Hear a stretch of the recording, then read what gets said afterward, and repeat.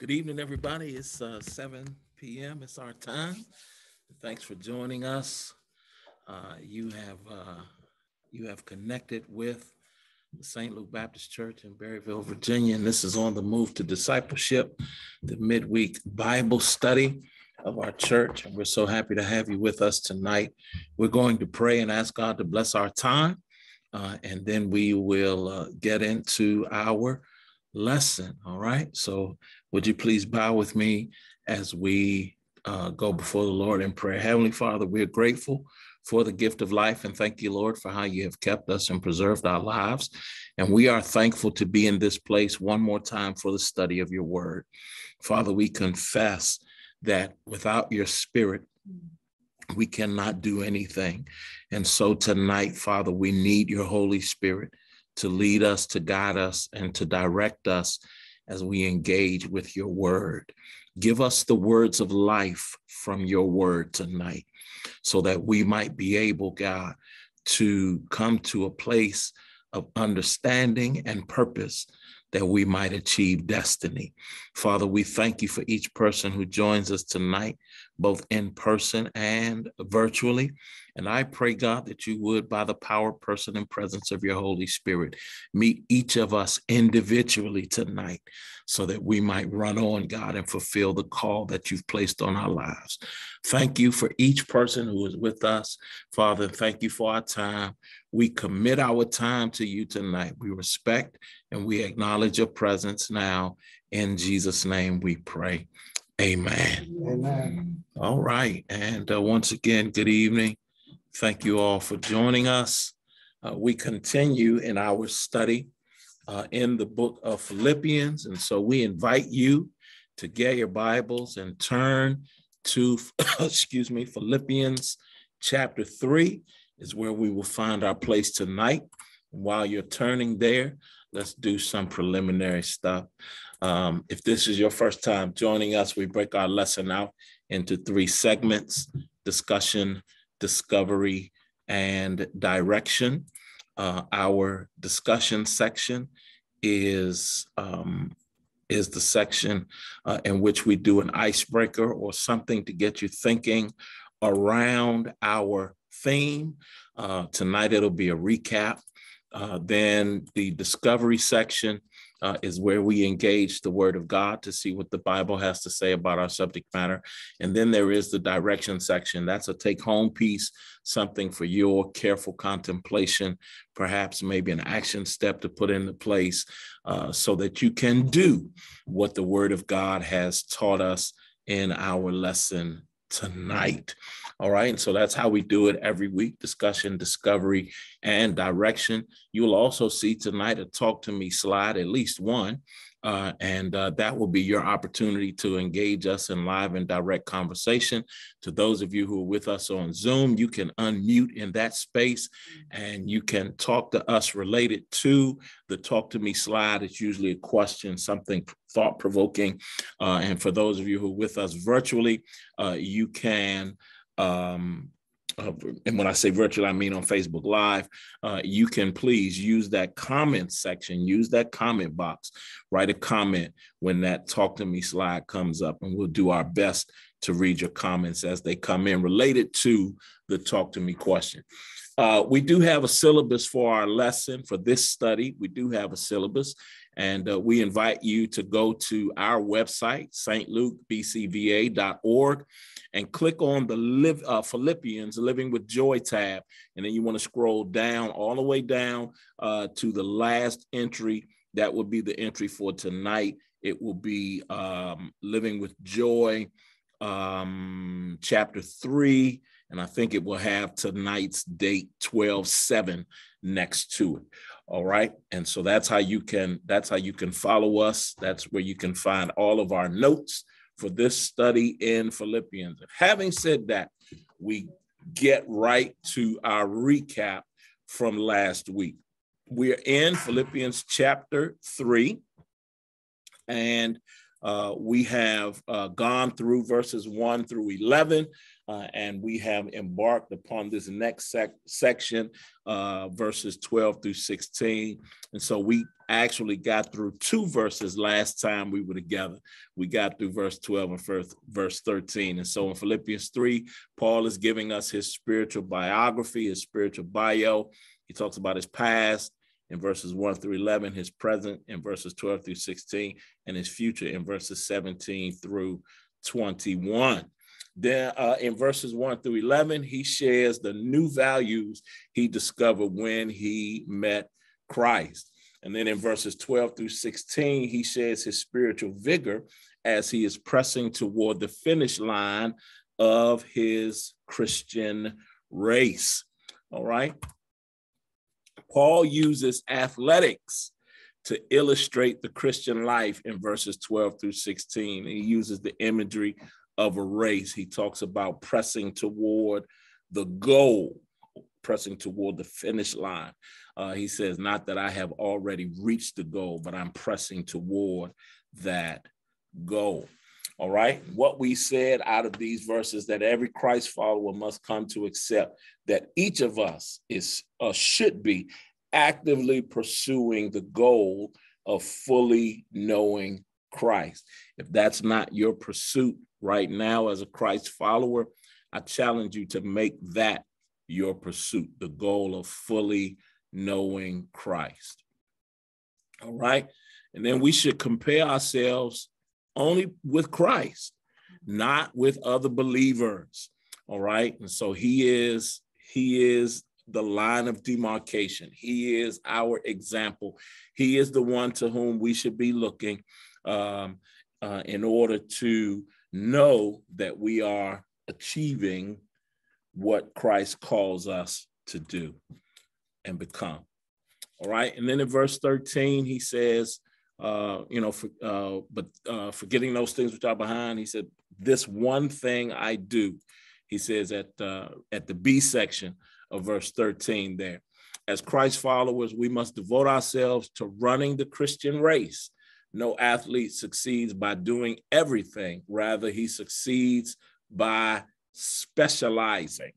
All right, specializing. And so with that, we are ready to dive into this next section of our lesson. So you want to find your place again at Philippians chapter 3. We are at verses 12 through 16 tonight.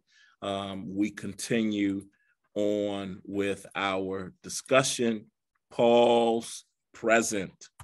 All right. Verses 12 through 16, not that I have already reached the goal or am already perfect, but I make every effort to take hold of it because I also have been taken hold of by Christ Jesus. Brothers and sisters, I do not consider myself to have taken hold of it, but one thing I do, forgetting what is behind and reaching forward to what is ahead, I pursue as my goal the prize promised by God's heavenly call in Christ Jesus. Therefore, let all of us who are mature, think this way. And if you think differently about anything, God will reveal this also to you. In any case, we should live up to whatever truth we have attained. All right, and that's Philippians 3, 12 through 16. And so once again, Paul's present. Here we go. As Christ followers, we'll repeat this. As Christ followers, we must devote ourselves to running the Christian race. All right. When you gave your life to Jesus, God did not save you for the purpose of simply sitting, but you've got to get off of the sidelines and get in the race. No athlete succeeds by doing everything. Rather, he succeeds by specializing. He does one thing. All right. And that's what Paul says here at verse number 13. He says, let me grab my CSB here. He says here, brothers and sisters, I do not consider myself to have taken hold of it right here, but one thing I do. Do you see that in your Bible? One thing I do. Facebook, if you see this in your Bible, just hit that heart button and let me know that you see that in your Bible where he says one thing I do. If you got King James, I think it may say this one thing I do. All right. One thing I do. Thank you. I see that heart. Who else? One thing. There we go. I just want to make sure you guys are tracking with us tonight. He says, one thing I do. Now get this. The one thing that Paul does in verse 13 has a two-pronged approach. All right. It's one thing, but it's got two prongs. All right. Like a fork.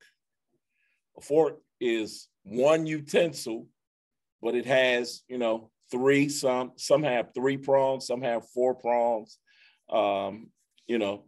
and so he does one thing. It's got two prongs. Here we go. The first prong is forgetting. All right. He says, forgetting what is behind. All right. That's the first prong. You got it? He says, forgetting. All right. That's your first fill in, forgetting. And then the second prong, he says, is reaching. All right. He says, reaching forward for what is ahead. One thing he does, two pieces to it. The first thing, he says, forgetting what is behind. The second thing, reaching for what is ahead. You got it? All right, here we go. Forgetting, I like this word in the Greek. Forgetting is from a Greek compound. Well, it's a long word too. I wasn't even going to try to pronounce it. Really, it's a long word, Greek compound word. It means to lose out of mind. To lose out of mind. By implication, it means to neglect. All right, to lose out of mind, not to go out of your mind, but to lose out of mind. All right, everybody got that? To lose out of mind.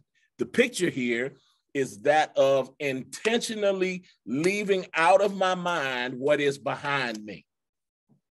All right, leaving the past in the past. Y'all got it? It is more than simply ignoring it. It is outright never including it again in one's thoughts, forgetting what is behind. This is not, simply a slip of the mind. No, this is very intentionally. I'm not revisiting that again. I'm forward facing and fiercely focused on what is ahead, forgetting what is behind. Y'all got it? All right, here's our first talk to me tonight. And so I want you guys to jump in here in this conversation with me. Why do you feel intentionally forgetting what is behind is necessary for Christ followers? Why do you feel intentionally forgetting what is behind is necessary for Christ followers? Y'all talk to me, not everybody at once. I think, good evening, Pastor. Hey, sir.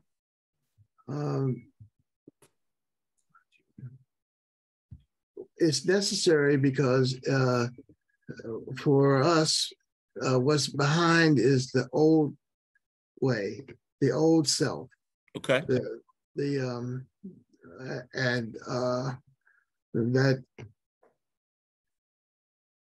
the part that God has forgotten, we have to try to forget that too. Okay.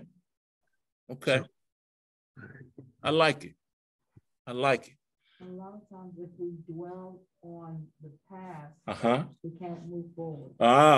So the answer in the building comes, or response in the building comes, a lot of times, if we focus on what's in the past, we cannot move forward. Did I say it right? Yes. All right. If we focus on the past, we cannot move forward. Somebody else, why do you feel intentionally forgetting what is behind is necessary? Let me see. Charles Spencer on Facebook Live says, you don't want to stay in your sinful ways. You want to become a better man. Zena Williams on Facebook Live says, so that we can grow and mature spiritually. All right. Why do you feel intentionally forgetting what is behind is necessary for the Christ follower? Or maybe I should have asked the question in this way. Do you feel it's necessary for the Christ follower to forget what is behind? Now you got two questions in front of you.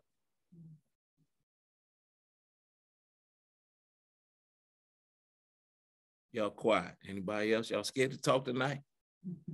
I kind of feel like that's you need to forget, but at the same time, sometimes you have to remember. You know, and the reason I say that is, I'm going to say you for a little bit of an example. A lot of times you tell us what God has brought you through. So you don't want to go back to where he brought you from. Okay. So to a certain extent, you have to remember where he brought you from. That makes sense. So you want to forget what's behind you, but you don't want to forget all of it because you don't want to slip back. Makes sense. Into that position. That's a good response. I like that. You know, that's a good response, Dick Thaddeus. And what I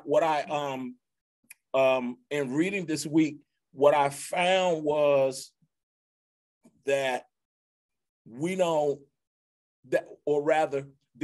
idea of forgetting what's behind doesn't necessarily mean that we totally forget what the past is, but we don't look at it the same way. We don't respond to it the same way. You know, we don't get the same feels that we used to get. Does that make sense?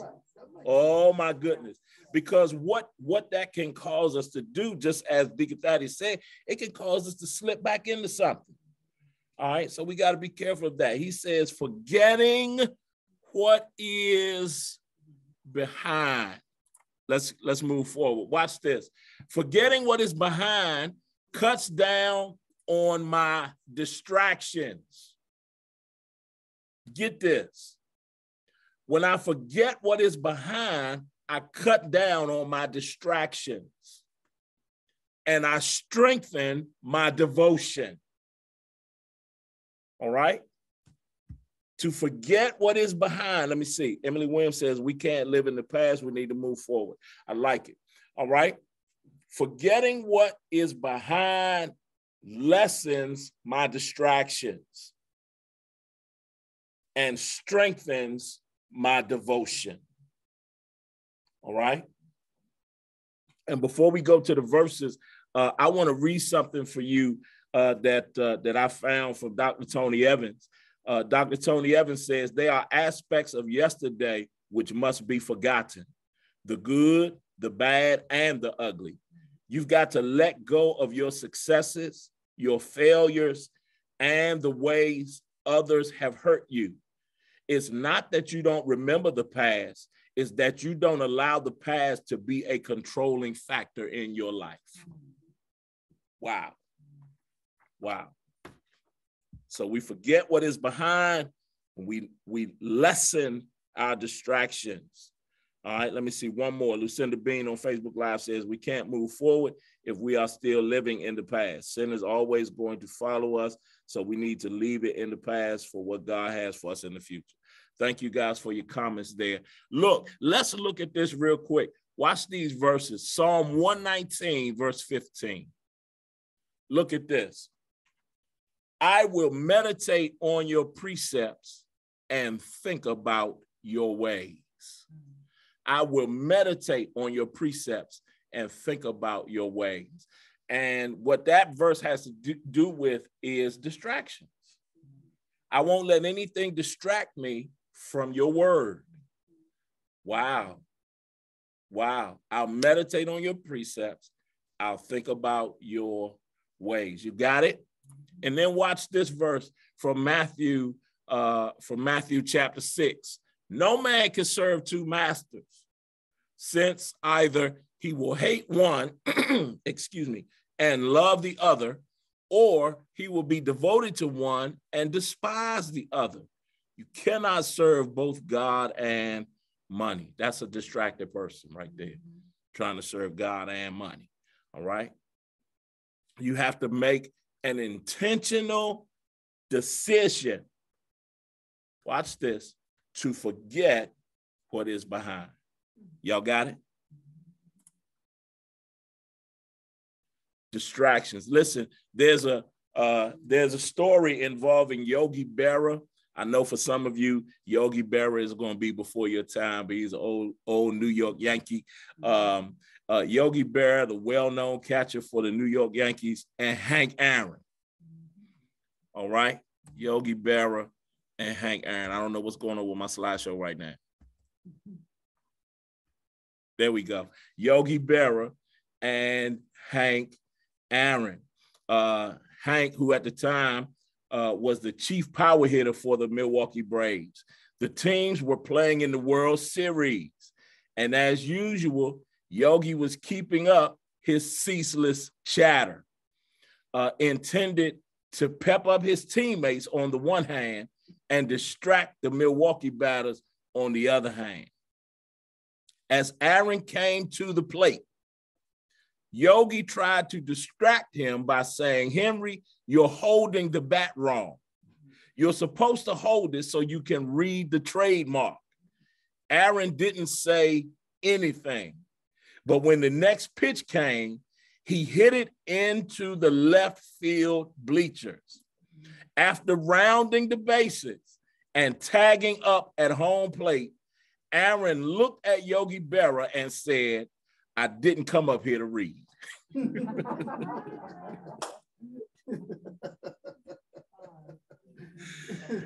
Got it? You got to cut down those distractions. You got to cut down on those distractions. So on the first prong, he says, forgetting what is behind. All right. Remember, we said he said, this one thing I do, but it has two pieces to it. It has two parts. It is two pronged. The first prong, he says, forgetting what is behind. The second prong, he says, reaching forward for what is ahead. Reaching. Paul says this, again, we're at verse 13. He says, and reaching for what is ahead. Another interesting word here, another interesting Greek word, not quite as long as the first one, but I still wasn't going to try to pronounce this one either. Reaching is from a Greek word, which means, I like this, to stretch oneself or to stretch forward. All right. I want you to get this mental picture in your mind, to stretch oneself or to stretch forward. I want you to think about runners who are running a race, particularly a sprint. All right. Running a sprint. And as they close in on the finish line, get this picture, get this mental image. You see one runner start to lean forward. All right. That literally is a stretch. All right. And the purpose is to hit the finish line before y'all got it? All right. I want you to get that picture in your mind. He says, reaching forward to what is ahead. Again, the imagery is that of a runner reaching toward the finish line. All right. That probably wasn't, it's probably not the best image, but it was one I found. I thought it was neat. All right. Just so you get the idea, because he's doing the stretch there. All right. In other words, as Christ followers, we should be, get this, we should be fiercely focused on our future. Remember what he says, forgetting what is behind. Now, you got to think about, you got to go back to what he recounts in verses 1 through 11. Remember, he said, I count all things as loss for the excellency of knowing Christ. And then he goes through that resume. He says, man, I'm a Hebrew of Hebrews, born into the Hebrew family. I'm from the tribe of Benjamin. I was circumcised on the 8th day. He says, I'm a Pharisee. Concerning the law, I'm blameless. Concerning zeal, persecuting the church. He runs down all of this stuff that in his life before Christ would have been so important to him. And he says, none of those accolades compare to knowing Christ. Are we together? And so we have to find ourselves as Christ followers in similar circumstance as Paul. We cannot rest on the laurels of our past. We've got to be fiercely focused on where God is leading us. He says, reaching for what is ahead. It has everything to do with direction. Y'all got it? There's a direction in which we need to be moving. All right? Reaching forward for what is ahead means that we break the power of the past by living for the future. You got it? Living for the future. All right? We break the power of the past by living for the future. Let's look at Luke chapter 9. Look, but Jesus said to him, no one who puts his hand to the plow and looks back is fit for the kingdom of God. Do you see that? No one who puts his hand to the plow and looks back is fit for the kingdom of God. It's very interesting, really interesting to watch. I mean, of course, I know they have, all this mechanized equipment now, but I don't know if any of you have ever seen a farmer plow with a horse-driven plow. It's a really interesting thing, because one, you have to guide the horse in a straight line. You got to work the plow at the same time while you're trying to guide the horse, and then you got to make sure that the line is straight that you're putting in the ground. It's really an interesting process. And in order to do that successfully, the farmer can't place his attention on what's behind him. He's got to stay focused on what's happening ahead of him. Otherwise, looking back will cause him to start to mess up his road. I mean, we are in the Shenandoah Valley. Somebody ought to know something about that. Help me, somebody. I was the horse.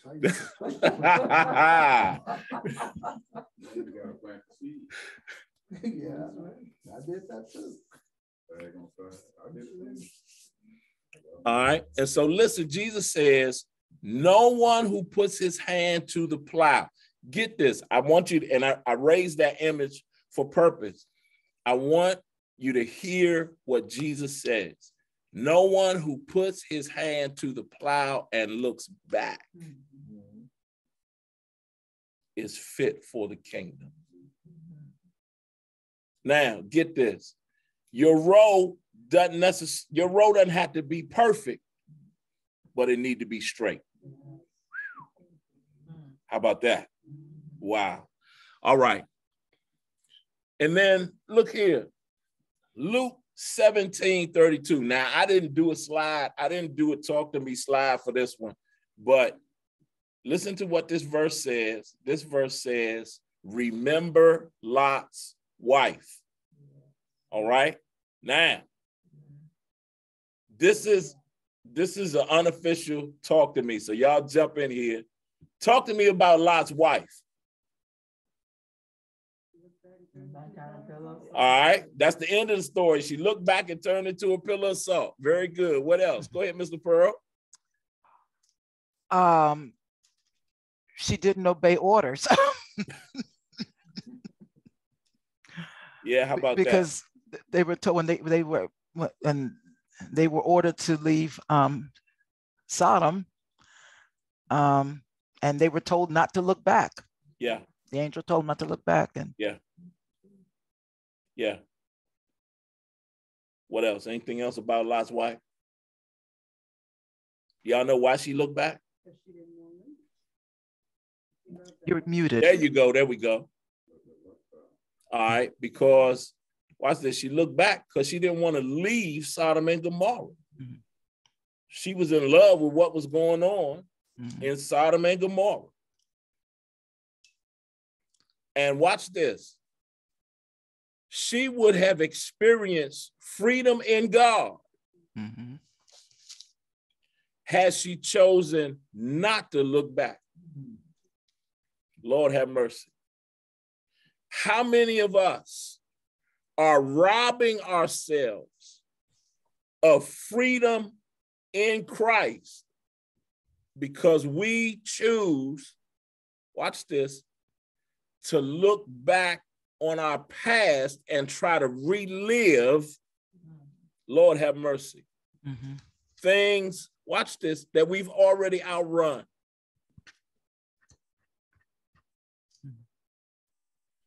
Anybody ever seen The Lion King?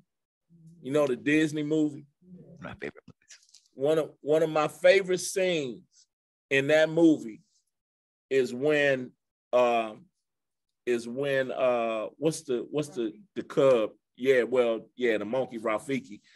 Simba, thank you. I was getting ready to call him Mufasa. That was the daddy. He was dead. But one of my favorite scenes in that movie is when Rafiki finally runs into a more mature Simba. And he tells Simba, "You've got to go home." And Simba says, "I can't go back because of what happened back then." And Rafiki hit him on the head with that stick. Pow! He wrapped him right on top of the head. And Simba said to him, "Well, what did you do that for?" And then he swung the stick again. And this time he ducked. And the monkey said, Rafiki said, "It's in the past. Doesn't matter. It's in the past." And some of us, listen, I need to talk to some of us tonight about what God has called us to do, what he has created us to become. And some of us cannot, watch this, do what he's called us to do and become what he has created us to become because we are stuck in the past. You're not going to get it back. Just touch your neighbor, tell your neighbor, you're not going to get it back. You're not going to get it back. When I talk about this, often I share this story about my class. When I graduated high school, we had a class shirt. We had a class T-shirt. And on the class T-shirt, it had everybody's names on it. All right, my name was on the back. It was about the third row, about the 15th name down. Ain't it incredible that some of the stuff you just remember? But watch this. In 1985, when I graduated high school, I could still wear that shirt. It fit for 1985. But I tried to put it on one time in 1999. And it just wasn't working. Listen, the shirt didn't fit. Didn't matter what kind of nostalgia it brought to me. I couldn't wear it. It was of no use to me because it didn't fit. I'm trying to tell somebody tonight that you're trying to live your life, watch this, wearing a shirt that don't fit. Paul says, forgetting what is behind. He said, I can't wear that shirt no more. He says, listen, it's nostalgic for me to think about the fact that I'm a Hebrew of the Hebrews, that I'm from the tribe of Benjamin. All of that stuff is good. Hallelujah. Celebrate good times. Come on. But it doesn't fit any longer in light of what Christ has called me to. Are y'all getting this tonight? Somebody on Facebook Live, just type this in the comments for me tonight. The shirt don't fit.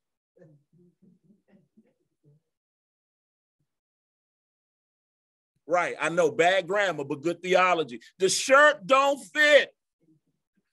Are y'all getting this tonight? It doesn't fit, man. It doesn't fit.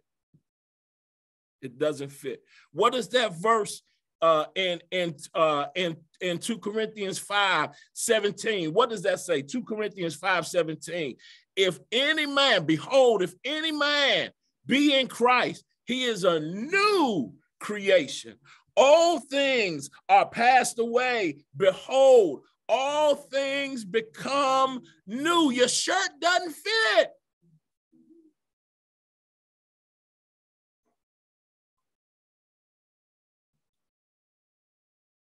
Are y'all getting it?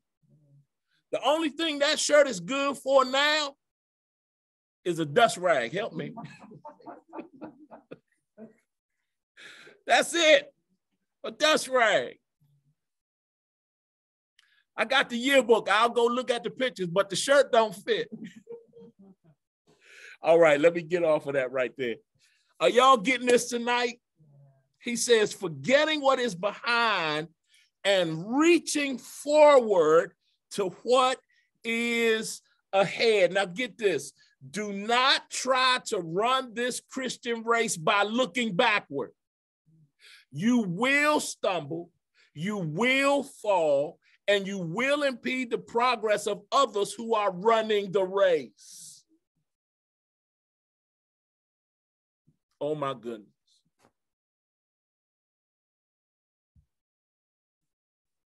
Oh my goodness. You can't run this Christian race looking back. You know, I'm gonna give you one more illustration. I'm getting off of it. In your car, all right. I think everybody in here tonight drives. All right. In your car, you have a little mirror that's called the rear view mirror, right? It is not the intention of the car manufacturer that when you drive, you spend all of your time looking in the rear view mirror. The rear view mirror is there to remind you of where you came from. The key to good driving is to focus on the larger window in the front called the windshield, because that allows you to see where you're going. Are we together? And watch this, as Christ followers, you got to shut down the rearview mirror and you got to use the windshield now, because there's a place that Christ wants to take you. You got to be looking ahead in order to see it. Are you with me? All right, that was the last one. We're going to move on. So we got to cut down on distractions. We're almost at the end. We got to strengthen our devotion. We got to focus on our direction. And then we get to verse 14. All right, so here we go. It's been pretty segmented so far. He says, well, let me read 13 right into 14. He says, brothers and sisters, I do not consider myself to have taken hold of it, but one thing I do, forgetting what is behind and reaching forward to what is ahead, I press, King James Version, or this CSB says, I pursue as my goal the prize promised by God's heavenly call in Christ Jesus. That's verse 14. I press toward the mark of the prize of the high calling of God, which is in Christ Jesus. We're going to pull the train into the station here at this part of verse 14, but we'll pick up more at verse 14 the next time we meet together. The Greek word used for press means to pursue, to ensue, or to follow after. Get it? To pursue, to ensue, to follow after. The Greeks use this word to describe a hunter eagerly pursuing his prey. I'm tracking it down. I'm chasing after my future. My God. Y'all getting this? You getting this picture in your mind? Look, what every Christ follower needs is this word right here: determination. Determination.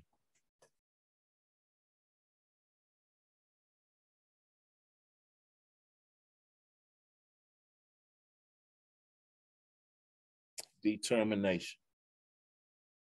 When I was a little boy, I can't say when I was a little boy, I don't know, maybe early 20s or so, my mentor used to use a word that is, really emblazoned, if there is such a word, in my memory, and that word is stick-to-itiveness. You ever heard that? Stick-to-itiveness. How about this? Bulldog tenacity.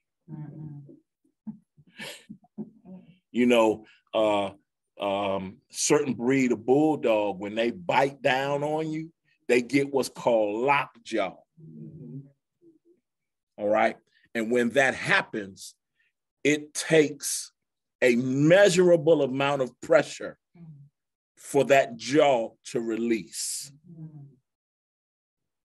All right. I need you to get this. In my pursuit of the prize of the high calling of God, which is in Christ Jesus, I need to get spiritual lockjaw.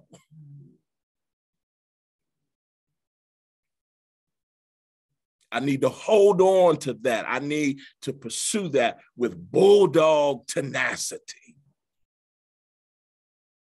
No matter what tries to shake me, I won't let go.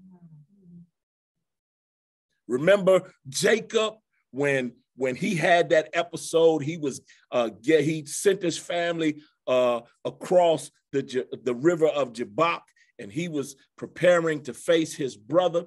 And before his meeting with his brother, the Bible says that late at night, early in the morning, the angel of the Lord showed up and wrestled with him. And as it got closer to daylight, the angel said, let me go because daylight is coming. And Jacob said, nope, I won't let go until you bless me. That's the kind of tenacity that we have to have in pursuing pressing for the mark of the prize of the high calling of God, which is in, I won't let go until I get it. Does that make sense tonight? Hey, Facebook, somebody just type in the comments there, I won't let go. You need determination. I won't let go. Determination is what motivates me despite the circumstances that I encounter along the way. You know challenges are going to come, but you're still not going to let anything dissuade you from getting to where God has called you. Come on, somebody. Look, determination says, I will, I can, I shall, I must. I will, I can, I shall, I must. I won't let go. Determination. My God. Look, Romans 12:11 says this. Do not lack diligence and zeal. Be fervent in the spirit. Serve the Lord. Determination. 1 Corinthians 9:24-27. Don't you know that the runners in a stadium all race, but only one receives the prize? Run in such a way to win the prize. Now, everyone who competes exercises self-control in everything. They do it to receive a perishable crown, but we an imperishable crown. So I do not run like one who runs aimlessly or box like one beating the air. Instead, I discipline my body and bring it under strict control so that after preaching to others, I myself will not be disqualified. Determination. Y'all getting it? Look, 2 Timothy 4:7. This is what Paul says at the end of his life. I have fought a good fight. I have finished my course. I have kept the faith. Determination. Determination. Determination. Come hell or high water. I'm going to finish with this little story that I like to tell about this traveling salesman who goes to this farmhouse. He winds up at this farmhouse,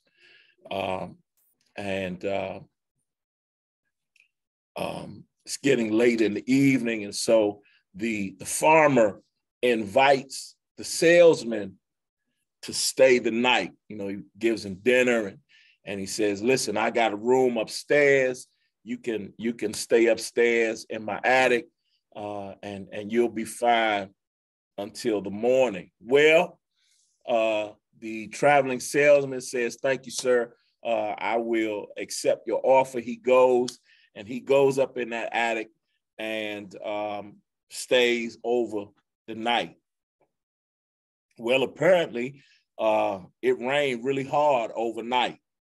And so when the traveling salesman wakes up, he looks out the window, and lo and behold, the whole area is flooded. I mean, flooded bad. And the water is up high, so he can't do anything. He's kind of trapped up in that attic. And he notices all of these things, floating in the water. He sees a chicken coop go by. He sees a tree limb floats by. But something caught his attention. There was this straw hat. It was unusual. This straw hat would float downstream, but then it would come back upstream. And then it would float back downstream. Then it would come back upstream. And this was an odd sight for the traveling salesman. In all of his days, he'd never seen anything like this before. And so he calls down to the farmer and says, "Man, can you come look at this?" The farmer makes his way up into the attic, and the salesman said to him, "Look at that straw hat. I've seen all of these things float. I saw the chicken coop go by. I saw these tree branches go by. But this straw hat, it goes downstream. But then it comes back upstream. Then it goes downstream. Then it comes back upstream. I've never seen, this is the oddest thing I've ever seen in my life. What in the world is going on?" The farmer said, "Oh, don't worry about that. That's Grandpa. He said he was going to cut the grass come hell or high water."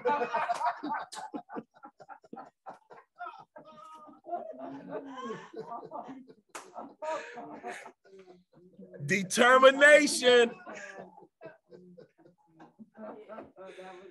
Determination. Determination. He says, forgetting what is behind, reaching forward to what is ahead, I press. We're going to pick that up next week. All right. God bless you guys tonight. For our direction tonight, if you've not read Philippians chapter 3, I want to encourage you to read it. If you have read it, I want to encourage you to read it again. And as you read it, take some time for personal reflection. He says, forgetting what is behind, reaching for what is ahead, I press. Determination. What is your determination? All right. Our biblical affirmations tonight, of course, Ephesians chapter 2 and verse 10, for we are God's workmanship, created in Christ Jesus to do good works, which God prepared in advance for us to do. And our affirmation with this verse is this, that I am created with a purpose, for a purpose, on purpose. And then our second affirmation comes from Luke 17:21, which says, the kingdom of God is within me. Amen. Amen. And I want to encourage you tonight